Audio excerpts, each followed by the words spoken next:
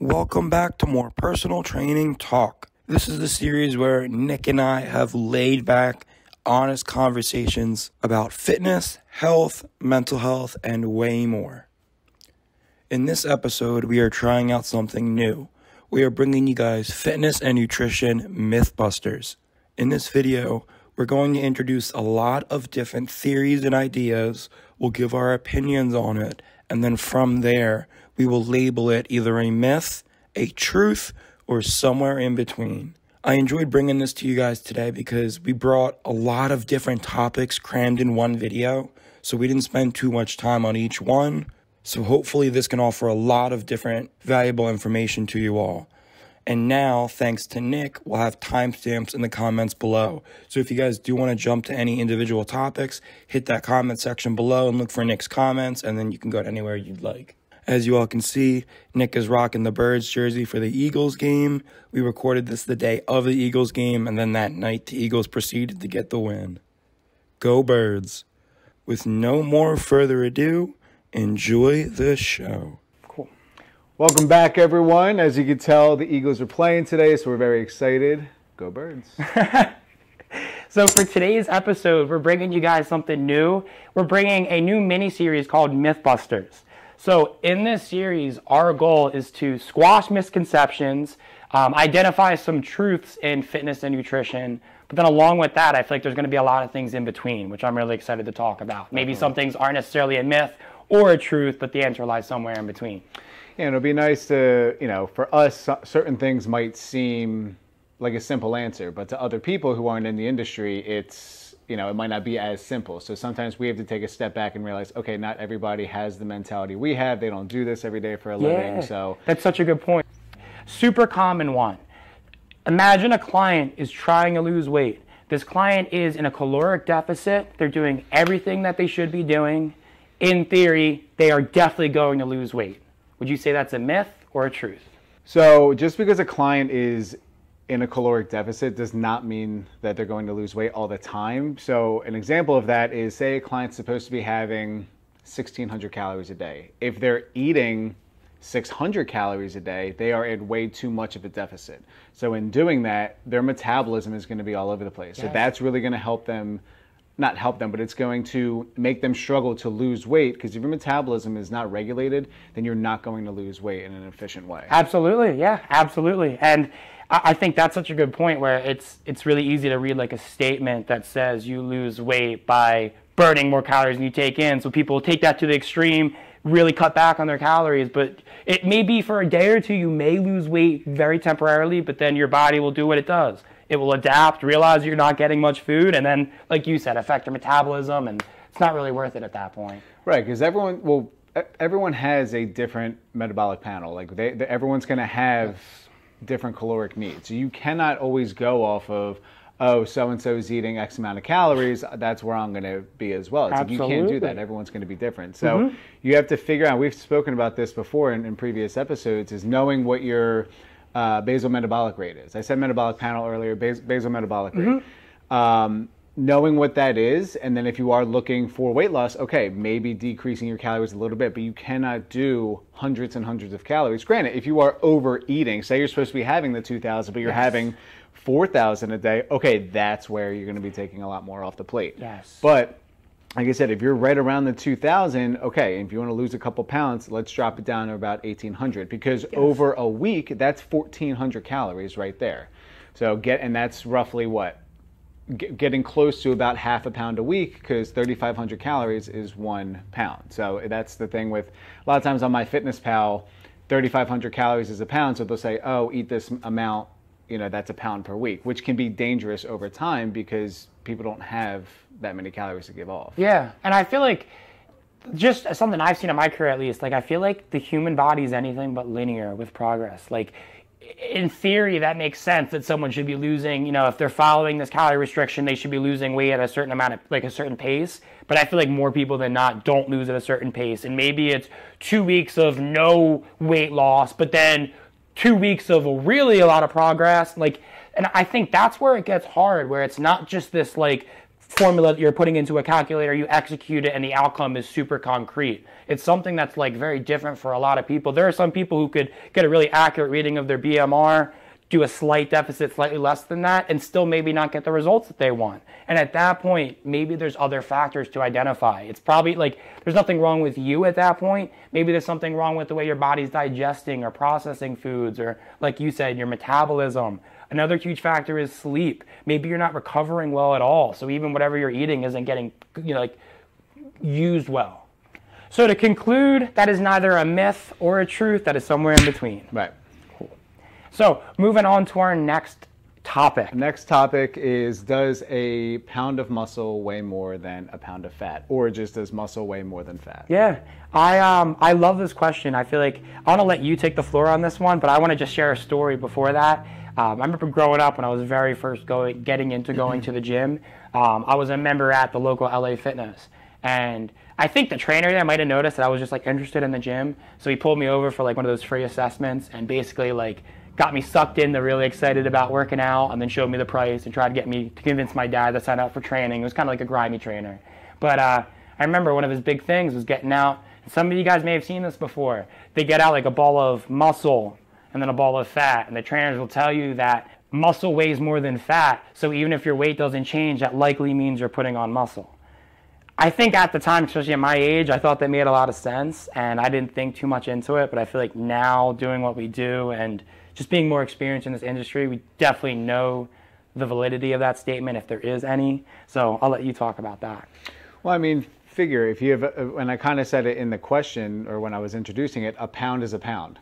It's like that common the joke or the brain teaser. What weighs more, a pound of bricks or a pound of feathers? Or a ton of bricks, a ton of feathers.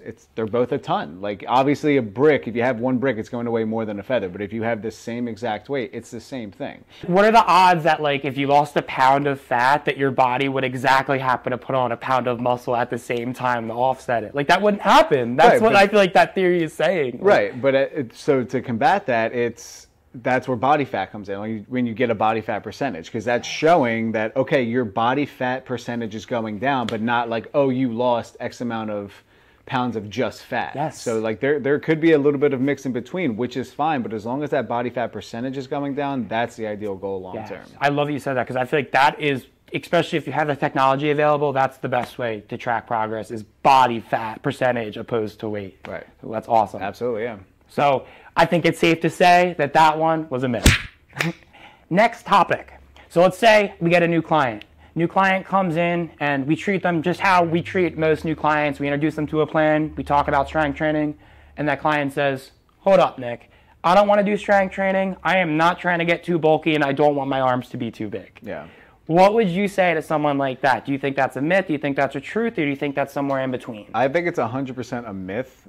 And what I recently have done is that if in the first package that a client purchases, I tell them if they feel that they are too bulky within the first package, which takes 5-6 weeks, that it's free. That if they're too bulky in the 5 or 6 weeks, then it's, I'll give them their money back, because it does not happen that way.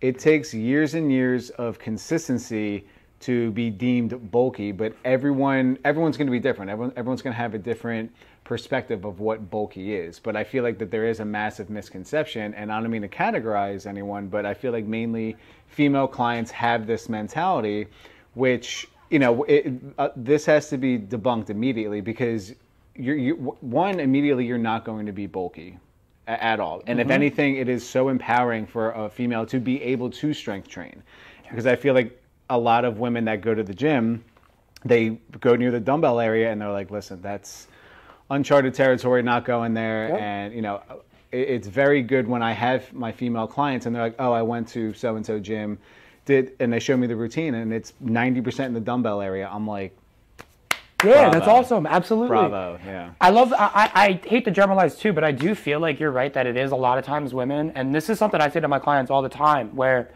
oftentimes, again, I'm generalizing here, but a lot of yoga studios, you'll go to a yoga studio and oftentimes you'll see all kinds of people, but you'll generally see a lot of women. And oftentimes you'll see very flexible women with not a whole lot of muscle mass, right? Now let's think of the gym. going to a gym, you'll oftentimes see large men in the weight area working on those weights, building muscle, right? Usually they don't have the best mobility. In all reality, those people from yoga would get the most benefit by going to the gym and strength training. And then those people who are spending so much time strength training would get the most benefit by incorporating some mobility. Right. It's like you should work on the things that you aren't good towards. Right. And it also comes down to, what do you deem as bulky? Like what is your Perception of bulky. Correct. And, It's a great point. You could look at someone and call them bulky, and someone else could see that same person and not see anywhere close to bulky. It's your own perception of it. Right. And it's, not to dive too far into this world, but it's whoever you look at that you see as too bulky, are they on some sort of enhancement drug?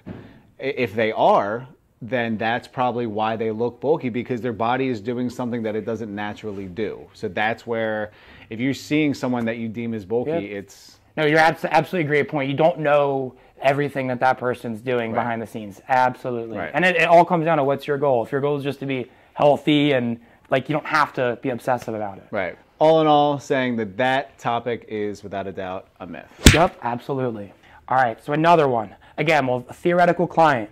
Client asks you, Nick, is the absolute best and quickest way to lose fat by doing intense cardio training all the time? Going into answering that, what I immediately will say, because I've had clients ask me this before, and I will have the same answer. You will lose weight. If you tie yourself to a treadmill, you will lose weight. But that doesn't mean that you're just losing fat. You're probably losing muscle mass, which is not the goal whatsoever.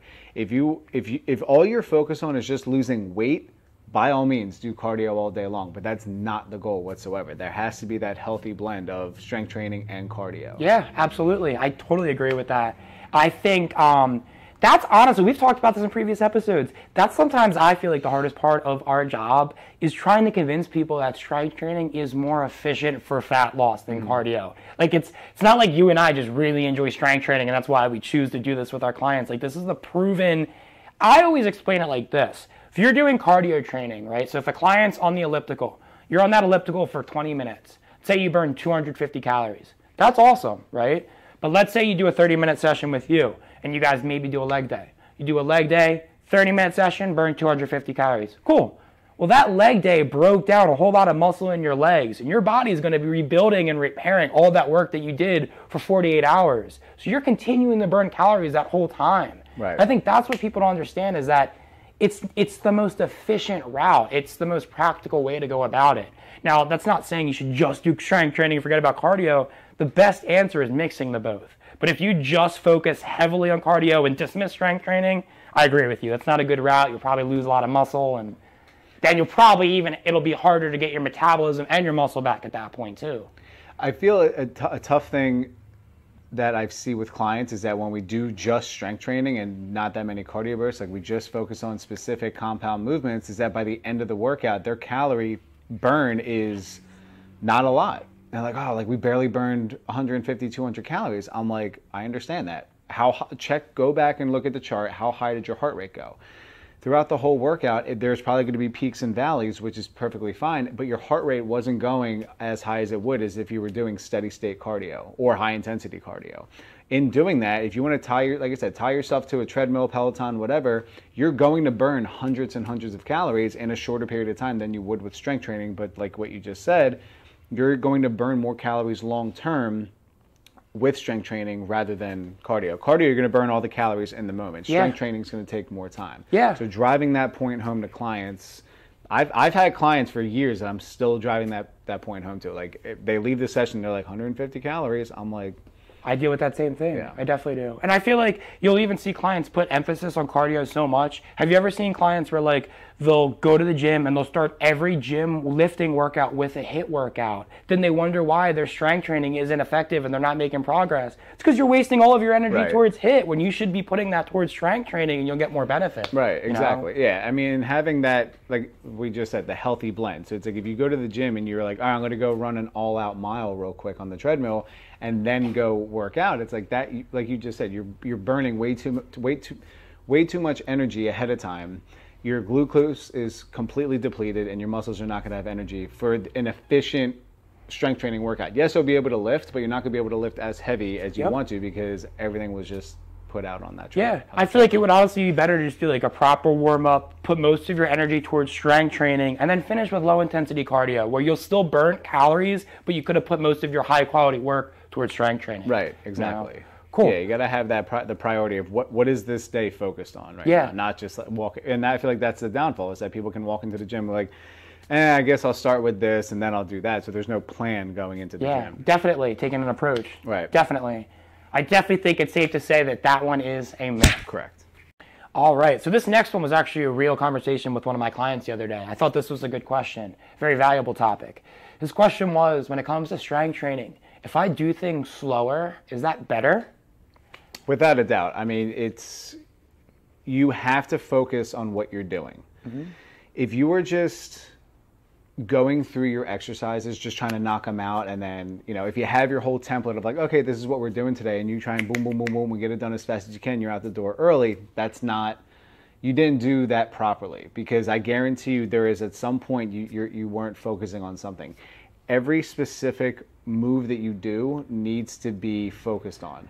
We've said this many a times, and we've said this in earlier episodes, how Arnold Schwarzenegger said that working out is therapy, because you shouldn't have any other thought in your mind other than, if you're doing a row, okay, you're pulling your elbow back, you're squeezing your shoulder blades together. If you're doing a squat, you're sitting your butt back like you're in a chair. Like, you're focusing on that mind-body connection so much that there cannot be another thought trying to penetrate your mind.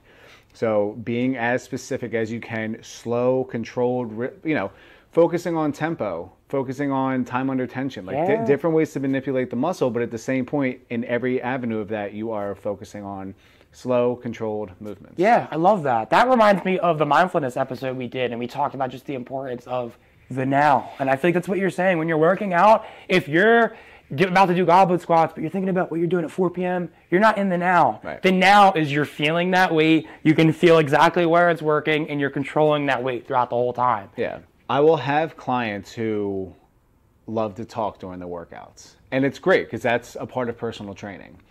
But if they're in the middle of an exercise and they're talking, it's tough, because I might come off as a bad guy. I'm either saying, hold the thought, let's focus for a second. Or sometimes I do it too. If they are about to start and I'll start a conversation, I'm like, oh, hold on, wait till you're done. And then that way they can just focus on what they're doing, because you can't do two things at once. Absolutely. Yes, you can do the motion, but it's like, are you using your primary movers in that exercise? Yeah, are you feeling it where you're supposed to? Yeah. Right. I love even the time under tension rule. I don't think that's how you should train every time you work out or anything like that, but it's a really good tool. And I think of a lot of people doing a dumbbell row. And have you ever seen people at the gym where they're doing a dumbbell row and they're putting their whole body into it, swinging? Tell me if you disagree. I feel like there are people out there that are doing like sets of 10 on dumbbell rows that truly couldn't do 2 reps with that weight, pausing and then having actual eccentric on the way down. So going off of what you were saying with controlling the weight, so say someone's doing a 70-pound dumbbell row and they're throwing their whole body into it. If they drop that down to, like, say, a 45, 50-pound dumbbell, egotistically, they're not going to want to do that because it's less than 70. No, I want to lift as heavy as possible. Okay, but going into time under tension, going into really controlling the weight, squeezing, controlling on the eccentric on the way down, you're probably going to feel that burn. And I'll say it again, feel that burn way more than you will with that 70. Yeah. Because I guarantee you people are probably lifting that 70, oh, I got 10 reps out of it. Did you feel a burn? Where did you feel it? Like, are you feeling it in accessory muscles? Like, are you feeling it in secondary movers? No. Or they probably are, yes. Yeah, exactly. But that's not the point. You want to feel it exactly where you're trying to pinpoint, not like I'm moving the weight off the ground. Absolutely. I so agree with that. And I think a common mistake, too, is people think, like, the way you make progress is by going heavier. That's not always the case. I had a really good talk with my client, Rich, this morning. Shout out, Rich. I know he's a listener.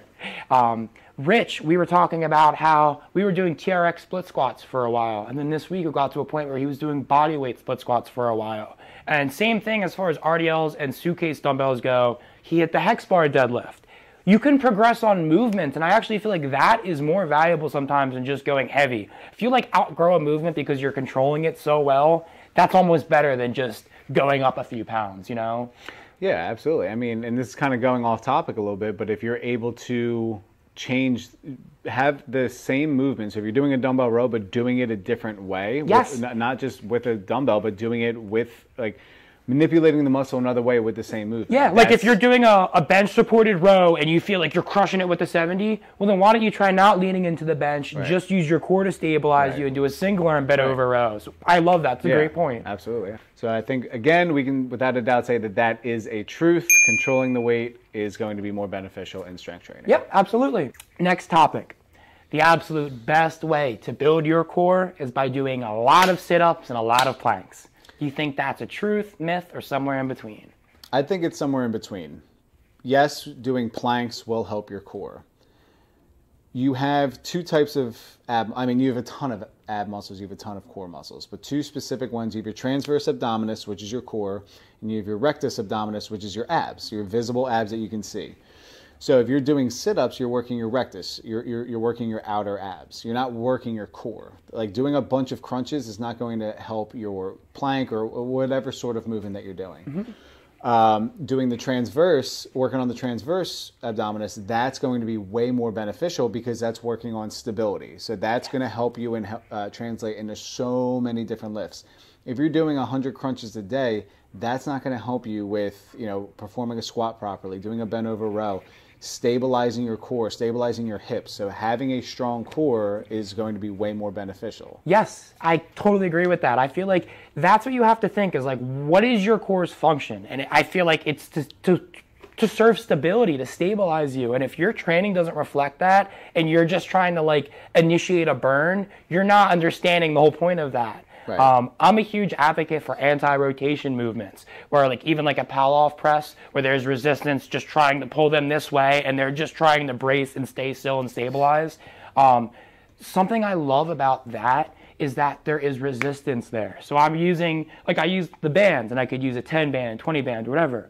But you can progress on that. That's something that I find really good about that, is someone can outgrow that band. They can work on that band for a few weeks, then we can add another element to it.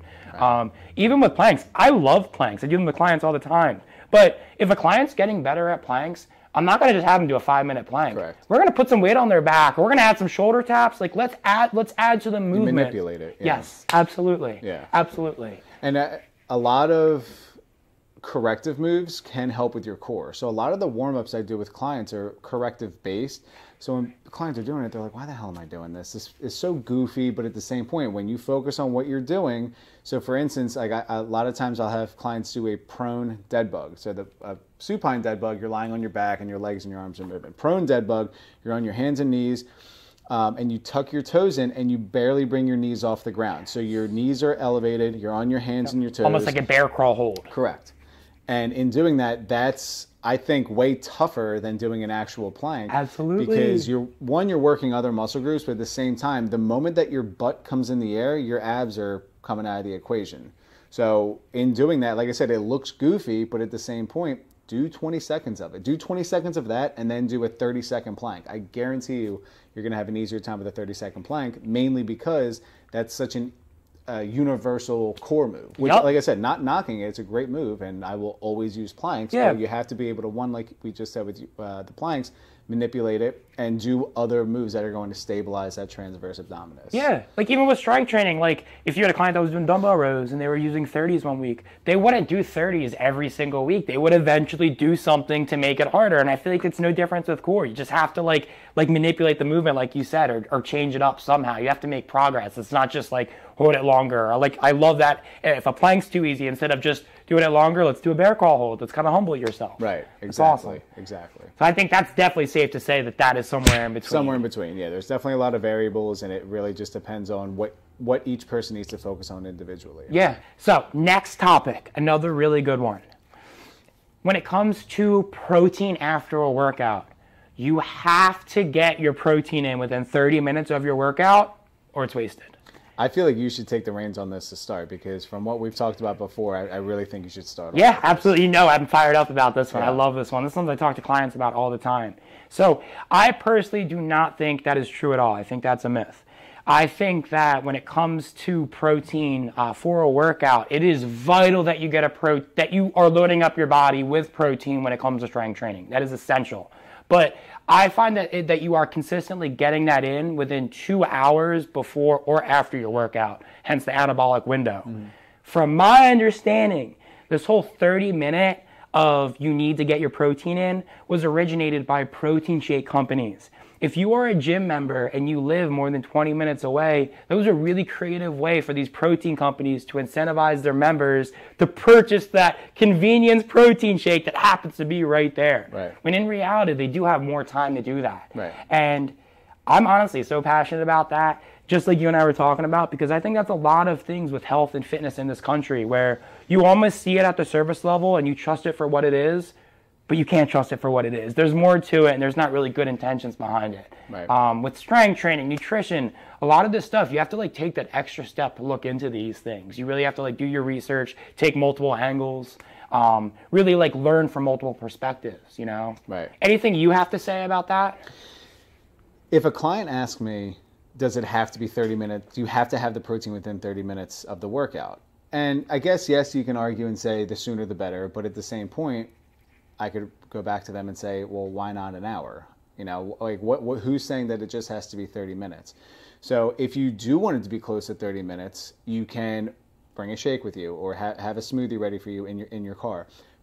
Prepare a meal at home when you finish your workout, you do get home, it's ready for you to have right there. Because if anything, that's going to incentivize you to be ready throughout the day to have your protein, to have your meals. Starting off with a proper, and also I'm saying this as if someone's working out in the morning. This goes for if you're doing it midday, afternoon, whatever, but it's going to help jumpstart the rest of the day for you in having your nutrition in line. So if anything, having that readiness to have your protein, I guess within 30 minutes is good because of this, like I said, you're able to, I'll tell clients that if you have something at the ready after your workout, that way you're closer to that 30-minute mark, that's great. But if you are not having the protein within that 30-minute mark, it's fine. If you're like, you don't have to be tied down to the 30 minutes after. If it's a little bit after, if it's approaching an hour, 2 hours, it's not the end of the world. It's not like all of your gains were lost, you know, from not getting that protein right at 30 minutes. Yep, it's just something to be aware of. Like, I had my strength training workout. I should be having protein somewhat soon. Right. It's not like you have to be rushing to the nearest shake bar and getting it within 30 minutes, Right. and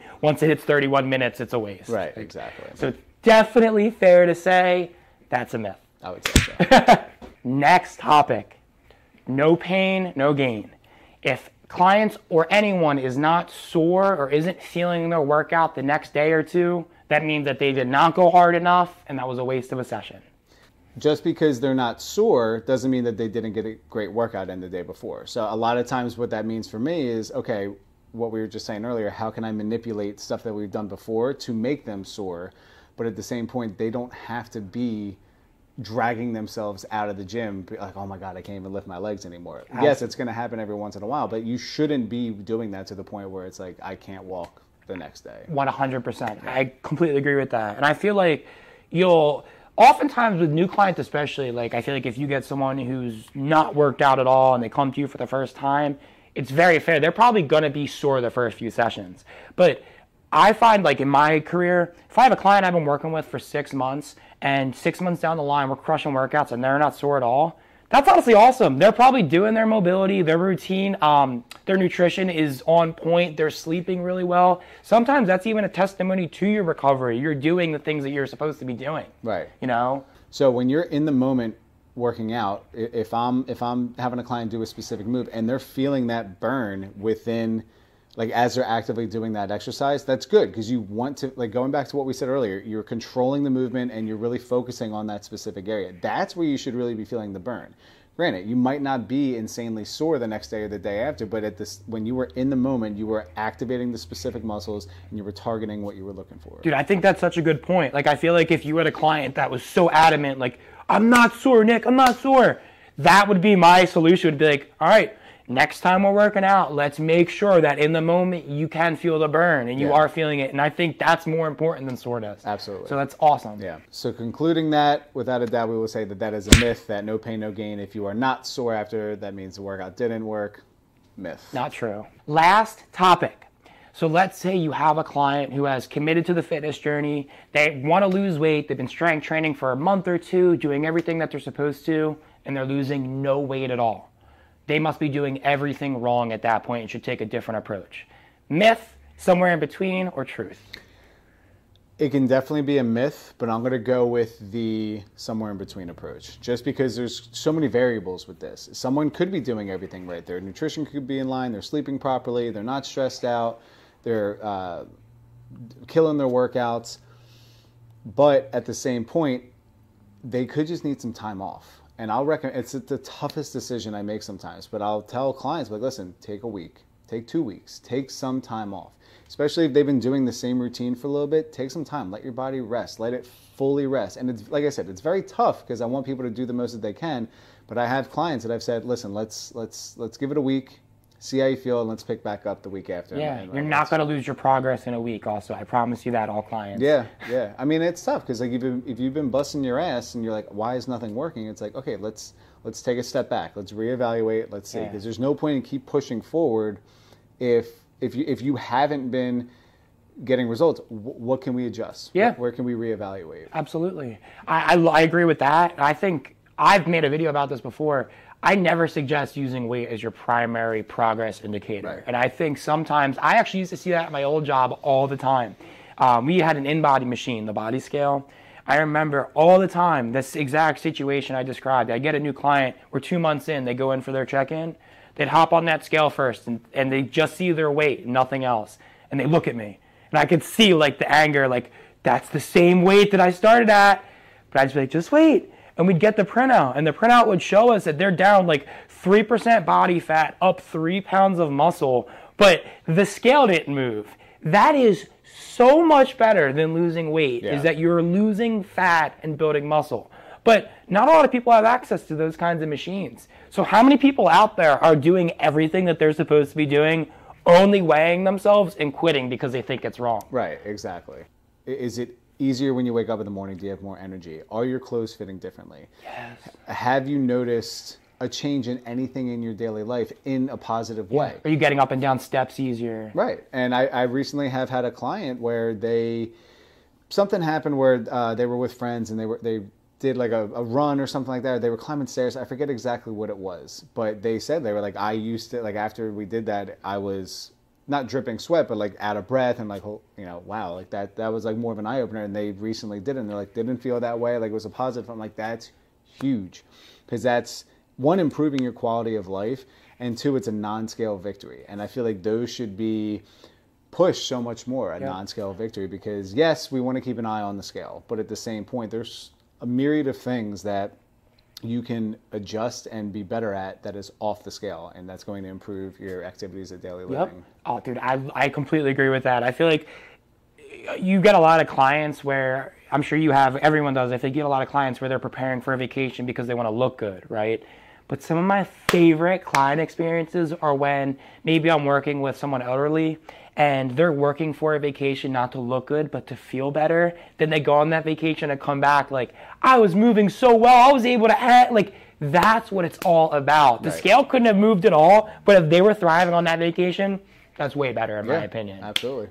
After having said all of that, like I said, there are a ton of variables, but it could be a myth, but at the same point, I feel like personally, for the most part, that's somewhere in between, whether it's a myth or a truth. Yeah, I feel like in all reality, a lot of these things are somewhere in between. And I hope that's a big takeaway from a lot of this stuff, is not a lot of things are black and white. Not a lot of things is like, this just works and it doesn't. A lot of things work for some people, works for other people, and you got to find what works best for you. Right. It's individualized for each person, and it can't just be, like you said, it's not black and white. Yeah, absolutely. And that's kind of like the goal of this, is just to share like as many resources as we can with people, share our experiences, and then hopefully people can learn and get something out of this. Absolutely. You know? Yeah.